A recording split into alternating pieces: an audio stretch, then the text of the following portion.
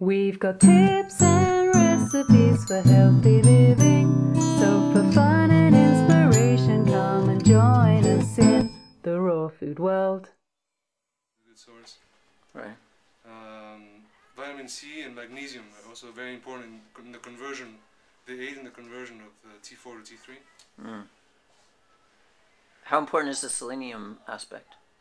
Selenium aspect is crucial because the selenium actually helps activate the enzyme that causes the conversion of T4 to T3. So it's very crucial. Selenium. All you gotta do is eat 4 Brazil nuts a day, and you get. I mean, Brazil nuts are the highest source of selenium in the planet. Wow. You get like if you eat like 4 Brazil nuts, you get like 400 micrograms of selenium, which is huge. Wow. Most supplements in the stores are like less than that.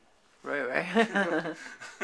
So all you gotta do is eat a few Brazil nuts every day. That's it. Wow. Yeah. Wow. So for people that have gotten their thyroid completely taken out, or like you have, Yeah. I mean, is there any hope? Is there a possibility of to not have to be on anything at some point, or is it? In the raw food world, I've only heard of one person. I forgot her name, but Clement Gianni mentioned her to me, and actually we emailed each other. Who had her thyroid removed as well, or destroyed. Mm-hmm. There's really, you're kind of stuck. You know, once your thyroid is gone, you gotta take something. You can't just be without thyroid because you can't be without thyroid hormone. It's impossible. Right. I mean, you'll die. Yeah. So it's kind of for me it's kind of a bummer that I'm stuck now. I gotta take something. Right. And being a raw foodist and being into natural lifestyle, it's kind of a downer, but you gotta do the best I gotta work with the best Yeah. the best I can right now. Wait, you're saying this girl doesn't take anything? I think she's taking Thyroid or I'm not sure what she's taking. I didn't really get to talk to her too much. But if you still have your thyroid, you can completely cure it.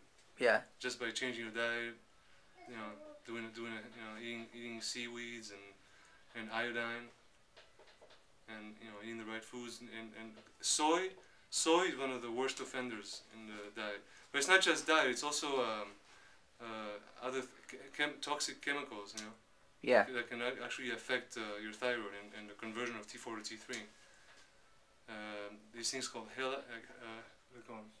halides, like bromides, and even mercury, and a lot of things that are in plastic, things that are made out of plastic, like computers, that emanate these toxins. So it's good. That's why the raw diet is a blessing, because you always, especially if you cleanse a lot, if you do colonics and you juice and juice feast, you're always staying ahead of the detoxing. So it's important to detox. Yeah, yeah. It helps a lot. I mean, my naturopath told me that if it wasn't for this, the way I eat, I'd probably be like in really, really bad shape. So it's kind of a blessing, but there's still some improvements I can make. So where did you start? You started studying all this stuff like hardcore recently, right? Yeah, hardcore. Yeah, I'm totally into it. I'm totally focusing on it. Where'd you learn? Like, where'd you go? A lot of it on different websites on the internet, and there's some thyroid Yahoo groups. And then I've read a lot of books. There's some great books out there you can read. There's one by Rhoda Barnes called The Unsuspected Illness, Thyroid, The Unsuspected Illness. There's a book called Managing Thyroid Disease by I think Overcoming Thyroid Disease by Dr. David Brownstein.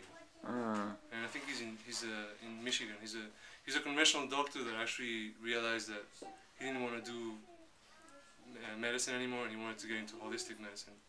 And he's one of the most popular doctors in the country when it comes to adrenal issues, hormonal balance.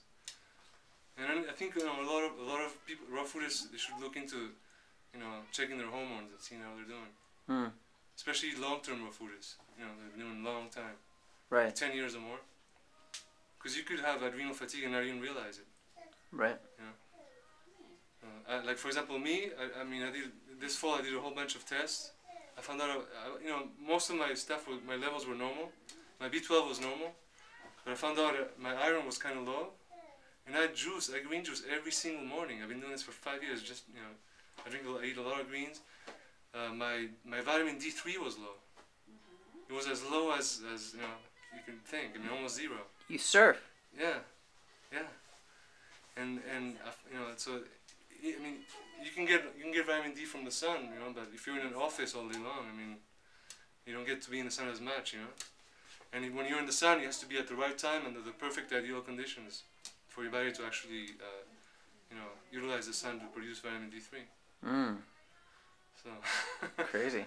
I think I would recommend that most long-term raw foodists they get their, you know, some blood work and see how they're doing, just to know where they're at, you know. Right. Because you can go years feeling great and amazing, and you don't know what's really going on a cellular level or in your blood. Right. Yeah. Me and Angela are gonna get tested pretty soon. You haven't yet? I've done it here and there before. Yeah. I was talking to Dr. Fred Bishi a lot lately, and we were thinking of maybe doing a study with long-term raw foodists and doing a bunch of tests, like the adrenal test, thyroid test, reverse T3, and comparing the results and seeing how the thyroid affects your hormones. You know, the diet, the raw food diet. You know, maybe different types of diet, like the 80-10-10 diet, the high-fat raw food diet. You know. Right.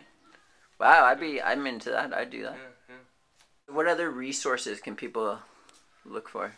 There's a few websites that if you want to find more information about thyroid and adrenal issues, one of them is stopthethyroidmadness.com, and it's run by a woman named Janie Borthorpe, who wrote a book called Stop the Thyroid Madness. And another good site is called drbrownstein.com. It's a great site. He's got some great videos and books on his site, and he has a blog.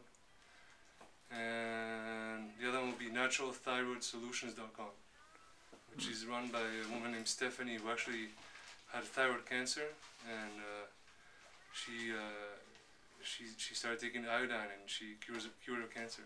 Wow. Is this are these raw foodists or anything like that, or just?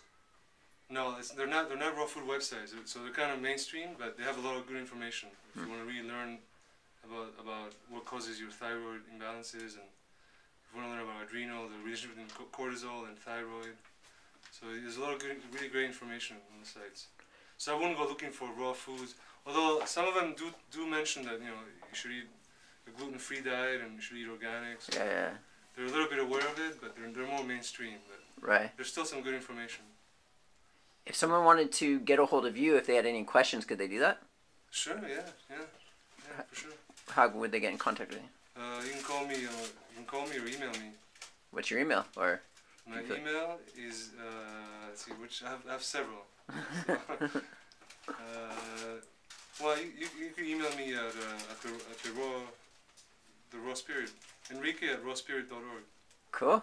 Right? Sounds good. Perfect. Yeah. Enrique, it's rawspirit.org. Cool. Thanks for coming on. Sure. Yeah. All right, everybody. We got Enrique Candioti, raw foodist for 15, 16? 12 and a half years almost. 12 and a half years. And we've got a couple people playing around in here. What's going on over here? I did my best to draw a picture of Sebastian. Wow, that's pretty good, actually. Yeah, good job. Wow. I don't think Same hairstyle. It's him, Yeah. though. You got the hairstyle right. Yeah. I think he's drawing a thyroid. I think he is. All right, and we've got Angela Stokes-Monarch.